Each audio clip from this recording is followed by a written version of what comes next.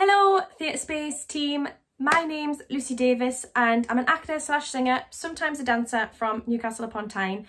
I'm really thankful for this opportunity to self-tape for you an audition. I would really love to work with you because you do so much in the region. And a fun interesting fact about me is I work at the Tyne Theatre and it's potentially the easiest, most fun job I've had, bar acting.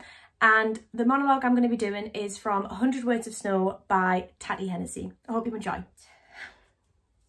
My name's Rory. Yep, I know it's a boy's name. And yep, it is my real name. Aye, really. Right, if you really need to know, my full name is Aurora. Yeah, Aurora. Oh, it's mortifying.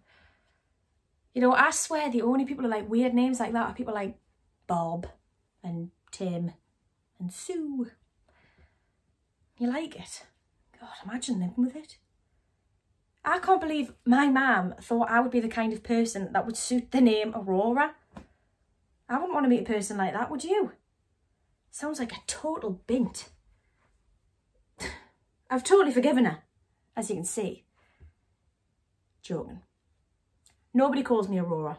So if you call me Rory, we'll get on just fine. Oh, and this is me dad. Say hi, Dad. Oh, he's shy.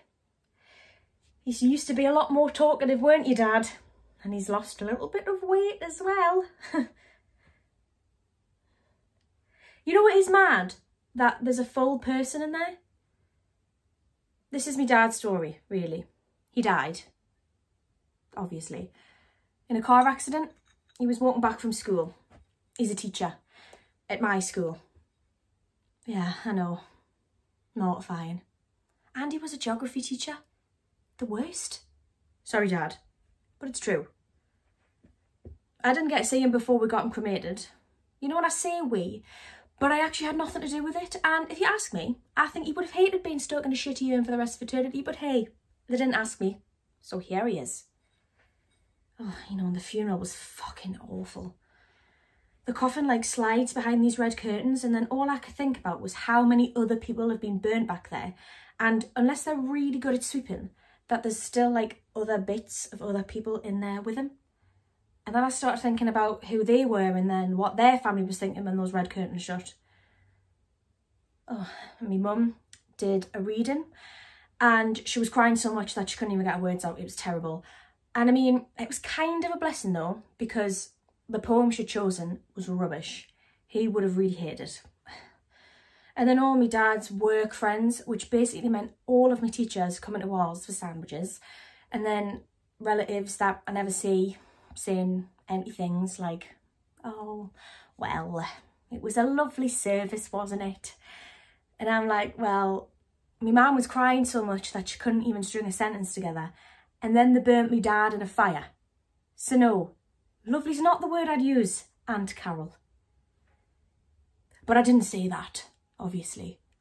No, I was making tea, and they can't talk to you when they're making tea. And if they do try, you just say, sugar, and then they get distracted. And then I went to go in the garden, just have a breath, some fresh air. And my mum was fucking crying again. So I was left to talk to everyone by myself. How responsible. You see these guys? These are my best mates.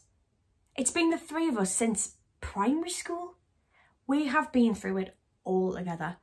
When Josh's parents got divorced, when Sarah was ill for almost a whole year. We've always been there for each other. We've always had each other's backs. And we used to have some right laughs together as well. But then things changed when Josh and Sarah got together. They started spending time together, just the two of them, leaving me out. And I mean, you know, I'm not bothered. Like, I've got other friends. But sometimes it was just a bit annoying.